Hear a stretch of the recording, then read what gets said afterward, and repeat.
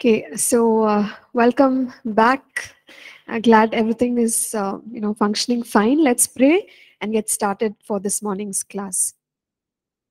Heavenly Father, we thank you for this time, Lord. And Father, we pray that you'll continue to teach us, continue to strengthen us and equip us in your ways, Father. Lord, we ask for the presence of your Holy Spirit to take over. And Lord, we pray that each one of us will hear the voice of the Holy Spirit. Lord, we commit ourselves into your hands. In Jesus' name we pray. Amen. Amen. So in the last class, we were talking about the right foundation for prayer. And we said that, we must have the right attitude, which is what is more important rather than the right words which we may use in prayer. And, we looked at several key things that we must ensure in our uh, right foundation of prayer. I'll read it out for us quickly so that we can, continue from there. So these right truths in our prayer life is to understand the nature of God, to have intimacy with God, to understand the redemptive heart of God, the promises of God, to be able to partner with the Holy Spirit, recognize our position in Christ, and a life of surrender. So these are the keys that we were looking at, and we did not complete all the keys. We had finished key 5, where we said that we need to partner with the Holy Spirit. And I remember sharing with us that the Holy Spirit will give us the strength we need to intercede and to pray. Sometimes we depend on our own capacity, we depend on our own ability, our willpower to stay in prayer. And that is not sufficient, isn't it? But the Holy Spirit can aid us or help us in continuing prayer. So prayer can be different kinds of prayer, and especially when it comes to intercession, when we are praying for others, when we are praying for the lost, or we are waiting upon the Lord for the fulfillment of certain promises which have been spoken over our lives. Our natural tendency would be to just give up. However, we have the help of the Holy Spirit. And we saw how He is the spirit of supplication and the spirit of grace. We also saw that one can pray in the Holy Spirit. Okay, in the Holy Spirit is to pray in an unknown language, which is praying in tongues. And this kind of a prayer is also, when you look at Romans chapter 8, it says, the Spirit helps us in our weaknesses. So there are times that we don't know how to pray. We don't know how to pray in the will of God. Okay? We don't have the words to express the things which are on our hearts. But in these moments, the Holy Spirit helps us in our weaknesses. Okay, so that's how the Holy Spirit and praying in the language that the Holy Spirit gives us, helps us. Now, we have an entire chapter to do with praying in the Holy Spirit. What does it mean, how to pray, all of that. So I won't go into examples, but we can pick up the examples when we go to that particular chapter. And moving on to the next point here, point 6, is our position in Christ. And I think I have stated a couple of examples when I was talking about understanding the nature of God as the right foundation for prayer. When we know that God is our Father, when we know that He has already made a covenant with us.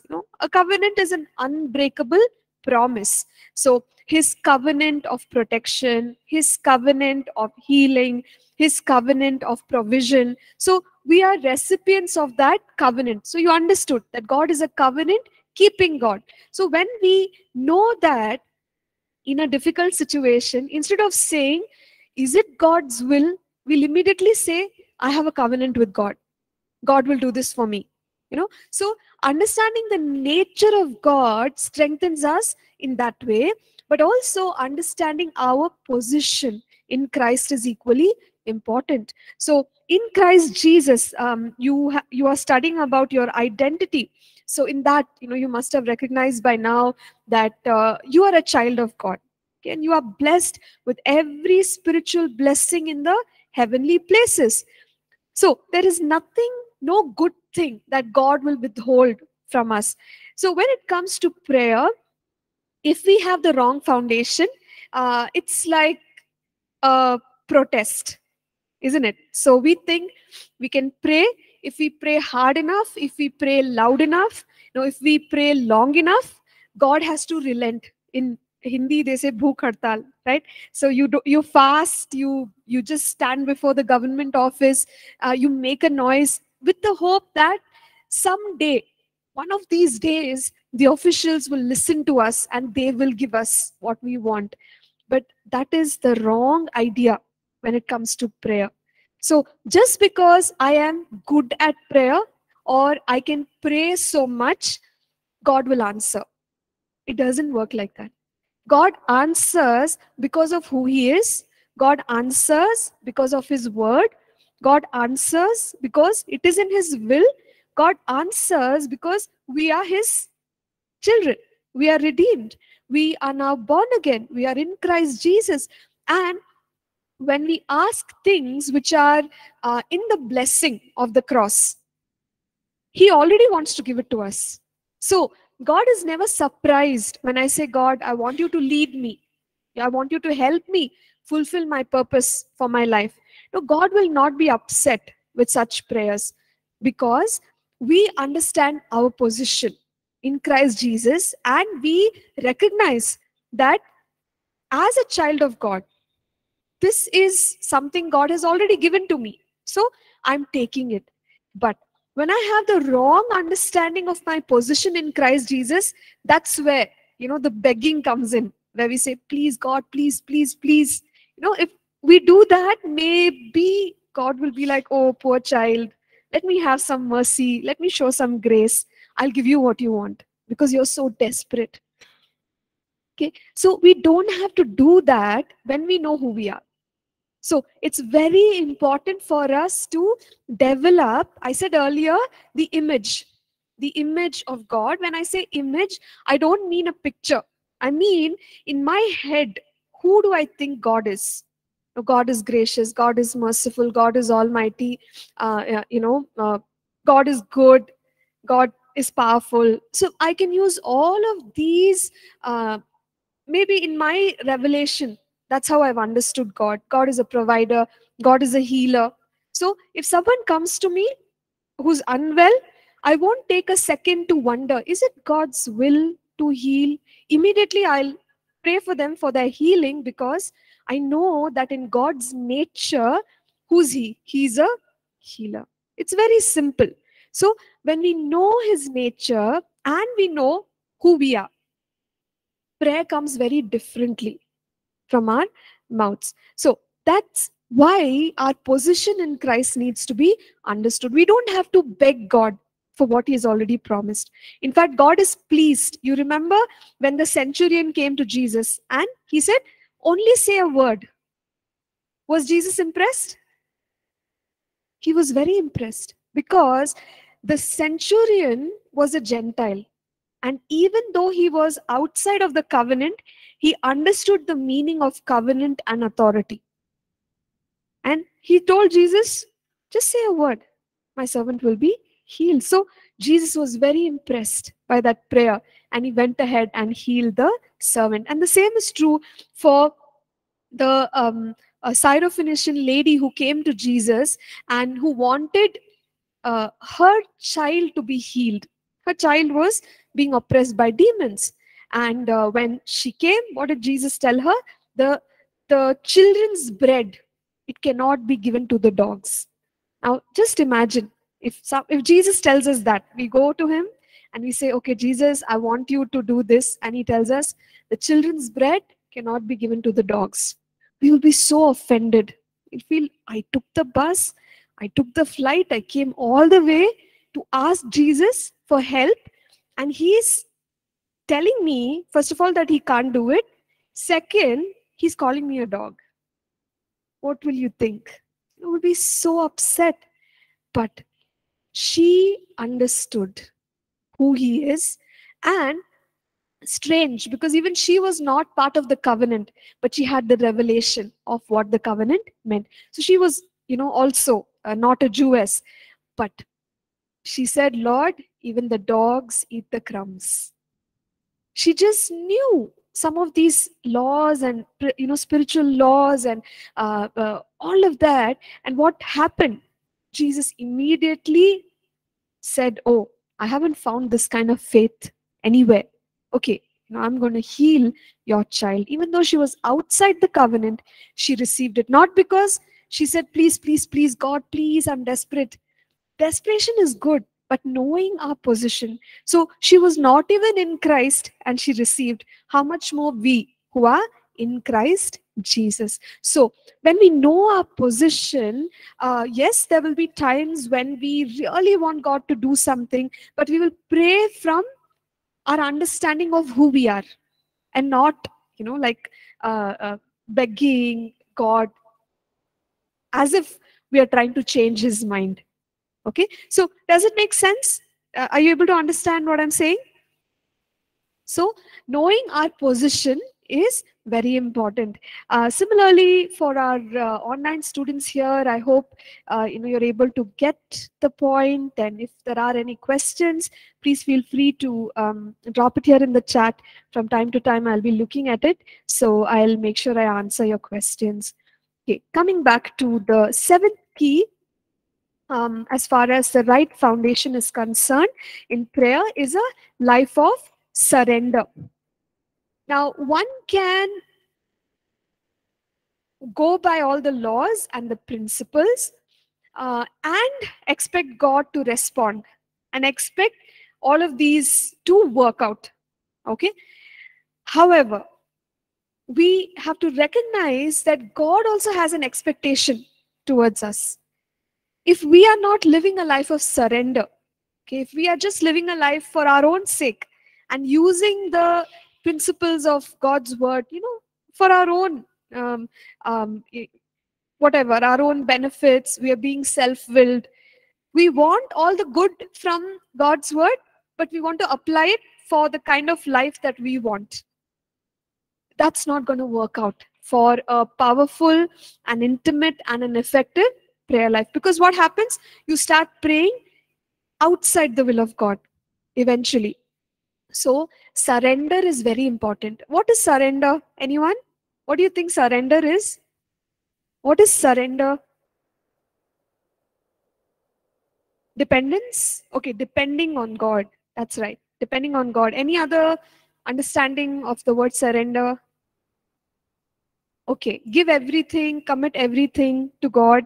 Okay, that's right. Yes. Any other understanding of surrender? Yes.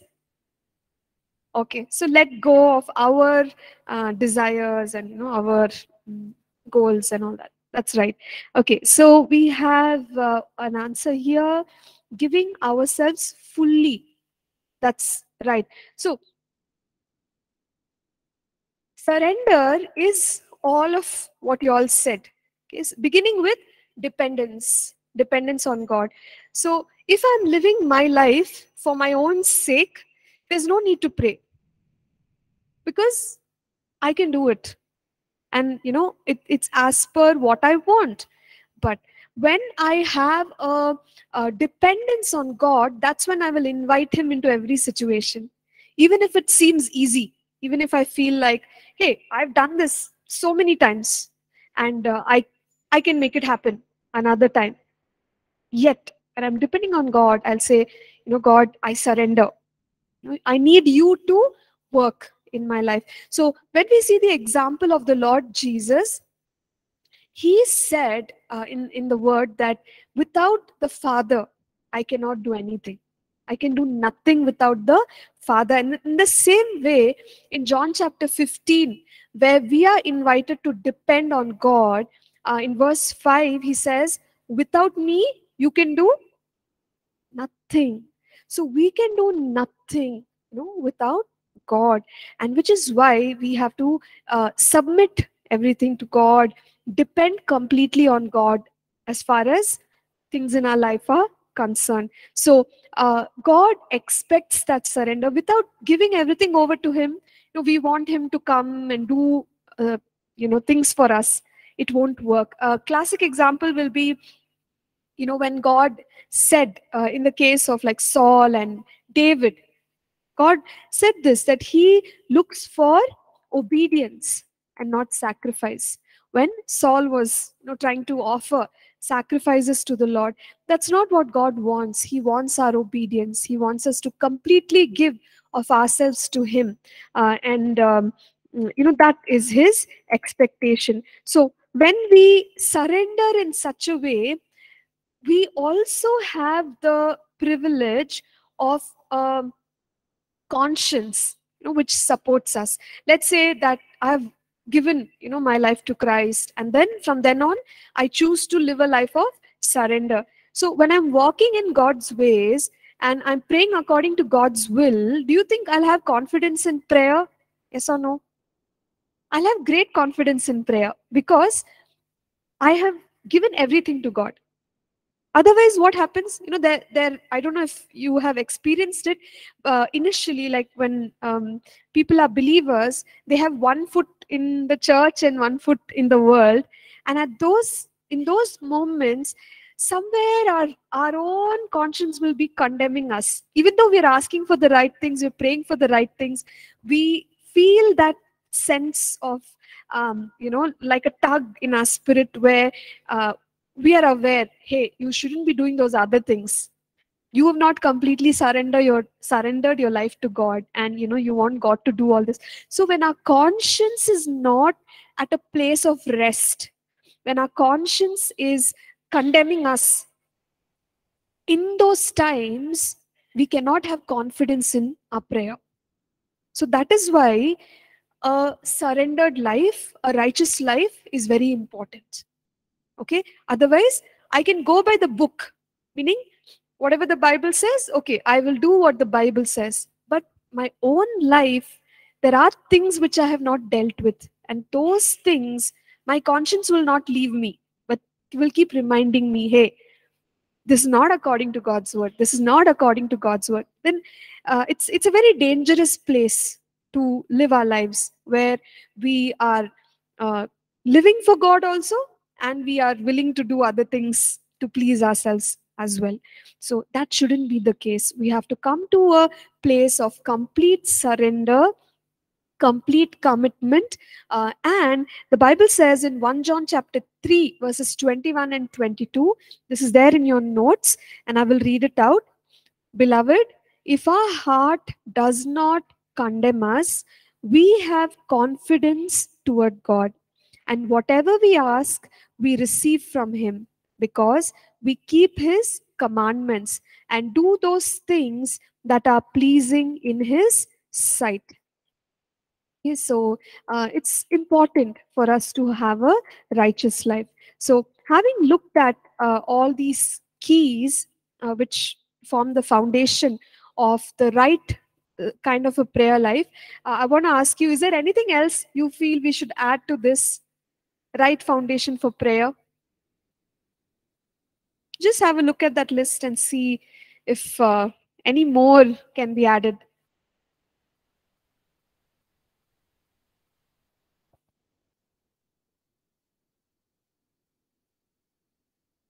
Same for the online students, if you want to suggest any other keys.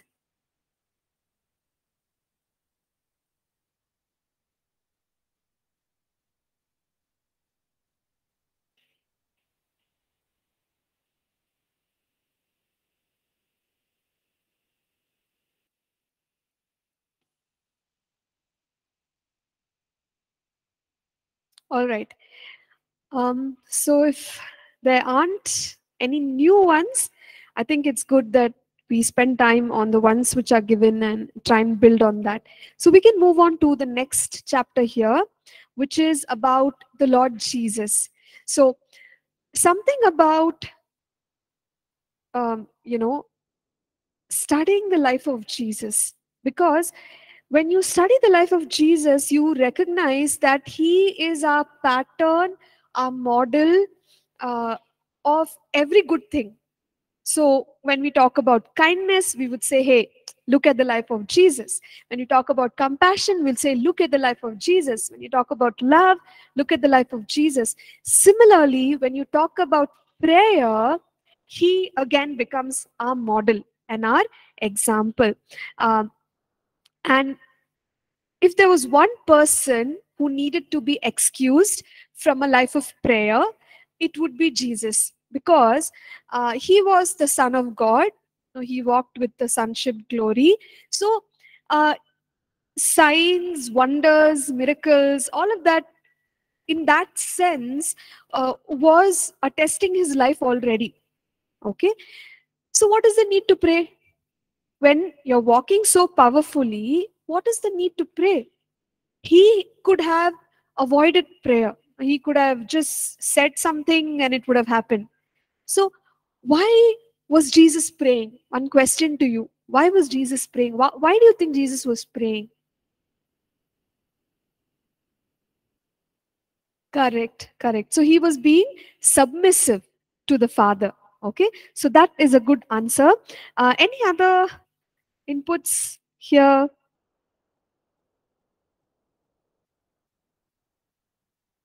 Okay, so there's a question here on chat. It's already been answered. Thank you, Jashin, for that. And Krisha, to have a relationship with the Father. Okay, so submission is one, and have a relationship is another one. So prayer, we've seen earlier, it's not only about answers. It's not only about, God helping us tick off a list. So prayer is submission to God. Prayer is also building our relationship with God. So these are the reasons why Jesus engaged in prayer, and we recognize that his prayer life was, it took up a lot of space in his life. It took up a lot of his time. So he would set aside time to pray. So let's observe, there are scriptures listed in our notes here, and each one suggests the kind of time that Jesus set aside.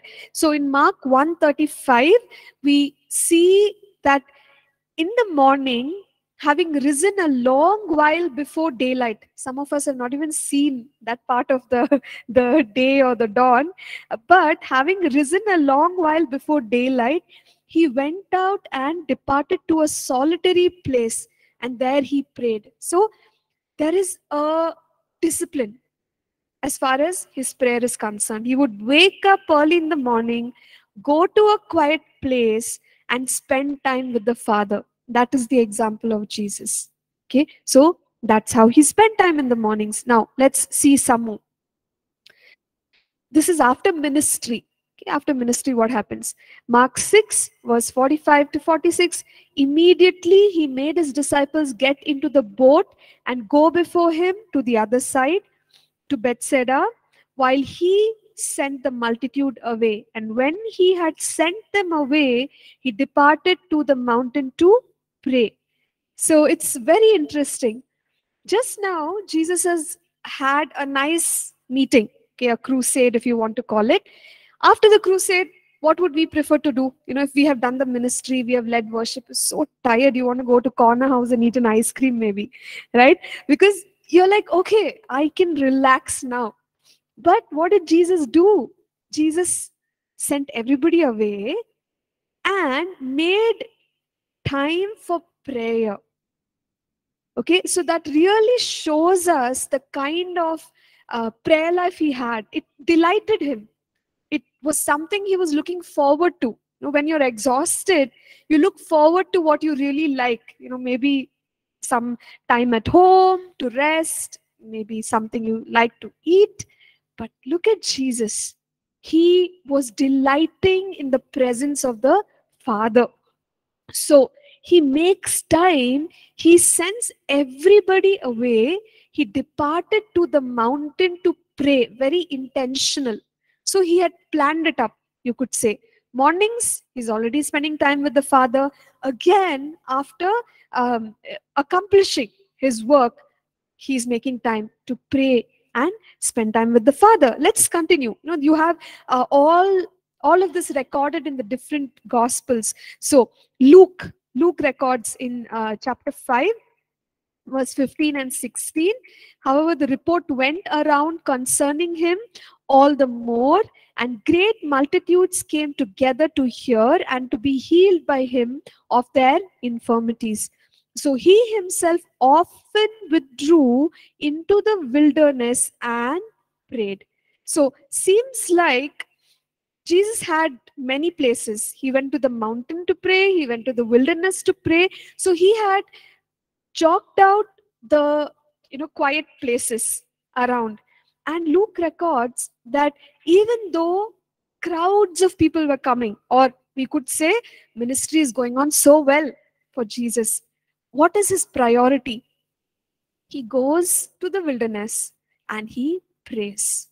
Okay, so it's not just about what we are seeing happening in our lives. Okay, by that I mean, sometimes we make the statement, God works in spite of our weaknesses. We might see that ministry is happening well, things are going on well. Why should I pray? God is faithful, right? He gives us the ministry of his Holy Spirit. His word is powerful. So all of that happens when we speak to people. His word ministers to people. But when we look at the life of Jesus, he, even though everything was going on well, he knew that it is important to spend time with the Father. No, it's not so much about ministry alone. You understand what I'm saying? But to build that relationship, to build that strength in the presence of the Father. So he would spend time. And sometimes, even when we don't pray, or when we are disobedient, God is still faithful. A lot of things can happen. But our spiritual life is not measured by what we do, what we accomplish, even in terms of ministry. And I think for us who are wanting to serve the Lord, it's a key for us to understand. So don't go by everything is going well, I don't have to pray. Okay, don't go by that. Instead, always put an emphasis on your own spiritual walk with the Lord. Whether things are going well, whether things are not going well, I have to spend time with prayer, in prayer. Okay, because it's about my relationship with God. It's not so much about, I want my ministry to go well, so I'm spending 1 hour, I'm spending 5 hours for ministry. That's not the equation. Okay, when we are walking with the Lord, just as an outcome, you will see that God is working through whatever you do. So it should come as an outcome, it should come as an overflow, rather than just focusing on those matters. And as you look at the life of Jesus, that's very clear. Even when lots of people were coming, he could have thought, how about I do one more crusade, because multitudes have come, or lots of people have come, and I can do big things for God. But still, what does he do? He sets time aside, he leaves all of them, he goes and he spends time with the Father. So it really shows us the importance that Jesus placed on prayer. Okay, and he enjoyed prayer. He looked forward to prayer. Prayer was important to him. And we can evaluate in our own lives whether prayer is like that for us, or if prayer is very tiring and stressful. Okay, so let's follow along. Here we have the next verse, Luke 6 and verse 12. It says, now it came to pass in those days that he went out to the mountain to pray and continued all night in prayer to God. So look at that. Each person, like Mark's gospel, Luke's gospel, they're recording different instances of prayer. Morning he prayed on the mountain, went to the wilderness and prayed. And now what is he doing? He's praying all night. All night. And we might wonder, Jesus, isn't it enough? Like you finished your morning prayer. Why are you still praying in the night? So, prayer in the life of Jesus was that important. And if the Son of God prayed so much, what is our excuse? Okay. And if he made so much time, whose ministry? I mean, everybody's ministry is important, but as you talk about the Son of God, we would think, oh wow, Jesus, your ministry is something extraordinary. He gave time for the ministry, but he also gave time for prayer, right? So it's not one or the other. So these are all examples that you see in his life. Now, John 6 and 15, the Gospel of John, let's see what he is saying. He's saying, therefore, when Jesus perceived that they were about to come and take him by force to make him king, he departed again to the mountain by himself alone. So notice once again, Jesus was not interested, in uh, like fame and the worldly achievements. People wanted to make him king, but that was not of interest. So this happens to us when we walk with the Lord and we are surrendered to him. The things of God become more interesting than the things of the world.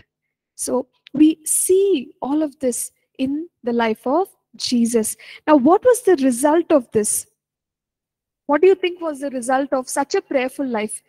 Any observations from your study of Jesus's life? What was the result in Jesus's life? So much prayer went in. So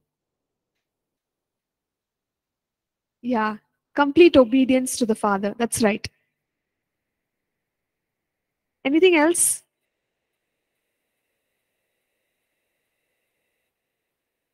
Okay, so Krisha here, she says anointing. So there was more anointing on his life.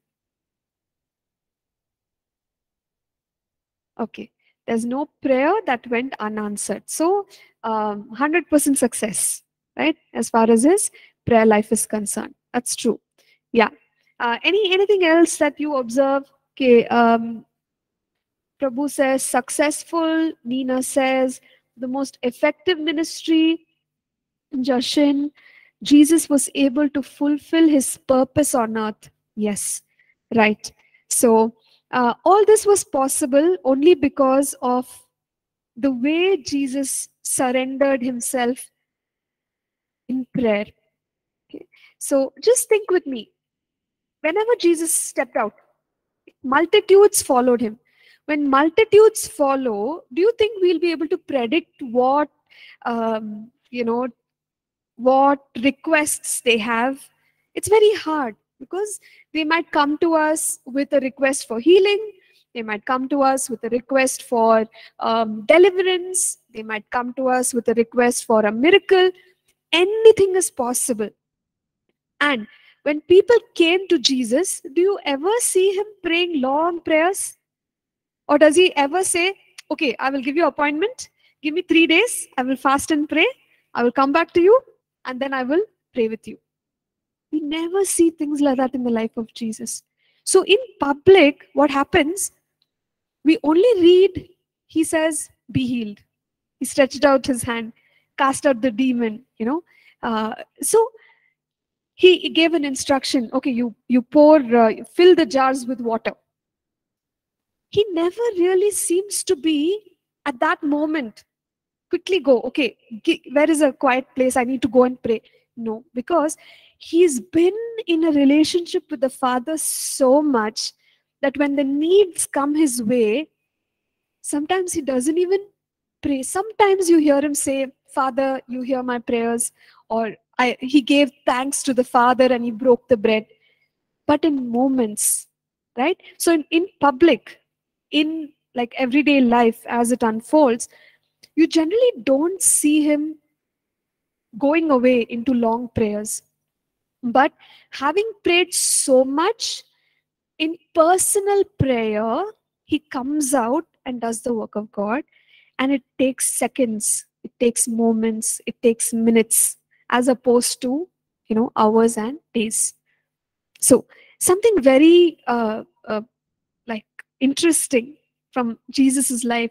So as believers, we can also spend personal time in prayer. Now, would people know about it?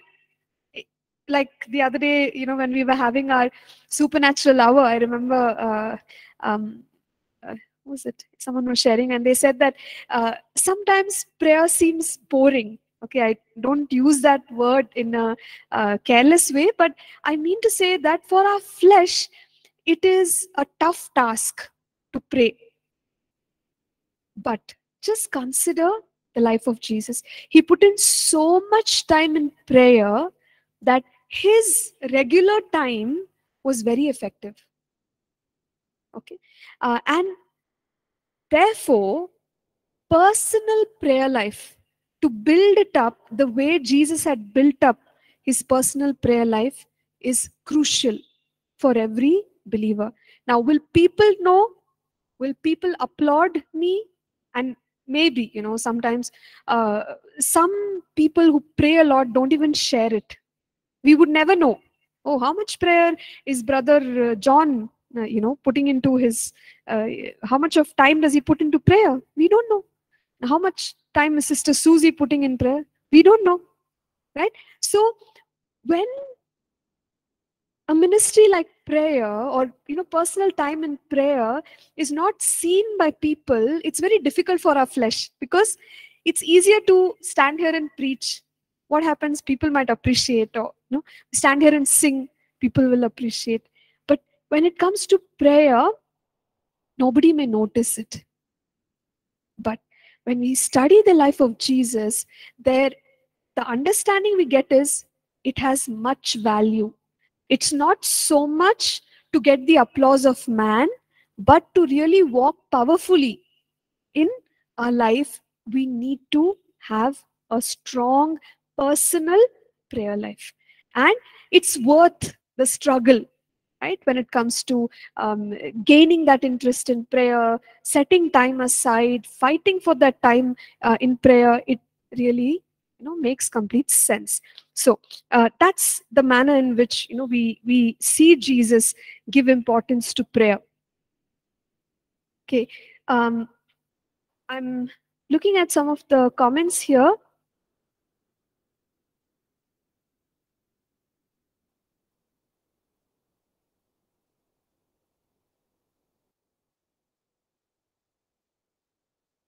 So Krisha says, I have restrictions at home. It gets very difficult for me to pray for long hours as my parents aren't Christians. What to do in such a situation? Okay, we will come to personal prayer time and how to build a strong personal prayer time. But as of now, what I would say is we'll have to carve out time, Krisha. So that how to carve out time for yourself is your call, because you're the best person who can assess all the tasks and the priority of those tasks, and based on that you decide what is it that I can give up, or what is it that I can reduce, and how can I make more time for prayer. Okay, so in instances where making time, there's a lot of work and making time for prayer is difficult, this is my personal opinion. I feel like maybe early hours in the morning are very helpful, and for some people, maybe once everyone completes their daily task, in the night it is possible to spend time in prayer. And I'm reminded of the example of Susanna Wesley. Okay, so some of you will know Susanna Wesley, the mother of John Wesley, who is one of those main persons as far as the Methodist movement is concerned. So Susanna Wesley was a very busy mother. So she had children and she had to take care of the children, but she was also a very prayerful mother. okay, who had an impact on the lives of her sons. She was so busy that you know how she would make time for prayer? There wasn't even time to go separately and sit there because she has to take care of the children. She would just put a scarf on her head, and that was her prayer closet. So the kids will be playing, she'll just put a scarf on her head and go into prayer. So that's the way she maintained her prayer life, and she maintained it really strong, being a busy mother, of children. So I think when we talk about busyness, it's a reality, but each one of us have to work out in our own personal lives how we are going to carve out that time for prayer. So it's your call. You decide what you can eliminate or reduce to make that time. Okay, I hope that helps, Krisha. Any follow up question to that? Okay, sure. Thank you. All right. So, in this manner, Jesus prayed. As we look at John 11, okay, John 11, which is given in our notes here, verses 41 to 42, it's the time when Jesus um, prays before the tomb of Lazarus.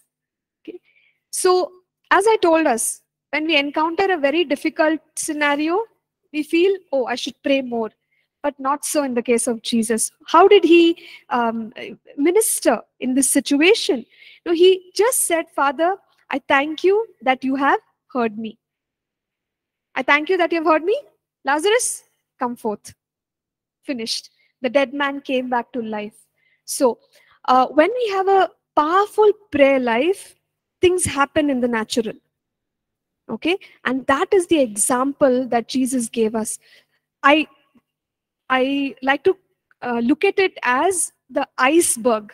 Okay, I know that we've not seen an iceberg mostly, this part of um, the yeah, where we live, but you are aware of what an iceberg is. Okay, so an iceberg is that you see frozen ice on top of the the water surface, and you think that that is how much the ice is, but when you look underneath, you have a really huge mass of ice, sitting there. And so for ships and for sailors, they instruct them to be very careful as you're moving towards the iceberg. So when it comes to our prayer lives, this is how it should be. Though we pray somewhat in public, our personal prayer life should be like that mass underwater, that nobody will, maybe you'll never talk about it, nobody will ever come to know, but we have to develop that kind of a prayer life. That's when you can walk in power the way Jesus walked. He called a dead man to come forth, and he came forth. Okay, so here in our next section, we also see that Jesus never experienced failure in prayer. Why do you think? Why didn't Jesus experience any failure in prayer?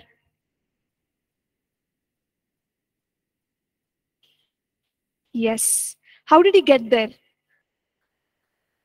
Yes, he developed a strong relationship with God, and that's how, when he knew what God wanted, he prayed that, and that's what he got every time. Okay, great. So he had a strong relationship with God. He had the knowledge of his will. What else? How did he have such a successful? Yeah, good. Yes. So he believed. So his heart had come to a place of belief in God. That's right. That's great. Anything else that you see? He prayed with authority. Yes. Great. Yeah. What else? He never had failure in prayer. Why did Jesus have failure in prayer?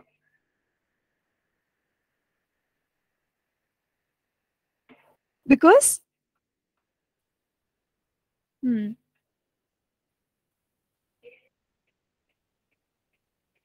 okay. Okay. So again, he prayed in the will of God.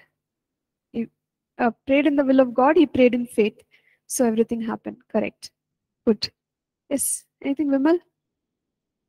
By faith. Okay. Great. So most of the answers here are will of God, faith. So that is the reason why Jesus never experienced failure. Was there any time when Jesus prayed outside the will of God? Yes. Garden of Gethsemane. Yes. So it was a very difficult time in Jesus's life, uh, where he did not want to experience separation from the Father and the pain. But even that prayer that he says, "Okay, Father, if it's possible, take this cup away from me." What does he say in the end? "But not my will, but yours be done." So even when he feels that something else should happen, he still surrendered, submitted to the will of the Father. And, you know, God did that. God did his will, and he had to go up to the cross. So this is how the prayer life of Jesus was, very surrendered to the Father. And Nina here says that he always did things that pleased the Father. And in John's gospel, he says, "I know you always hear me." Okay, so he was that connected to the Father. And Viku says, because he knew who God is. Okay, wonderful.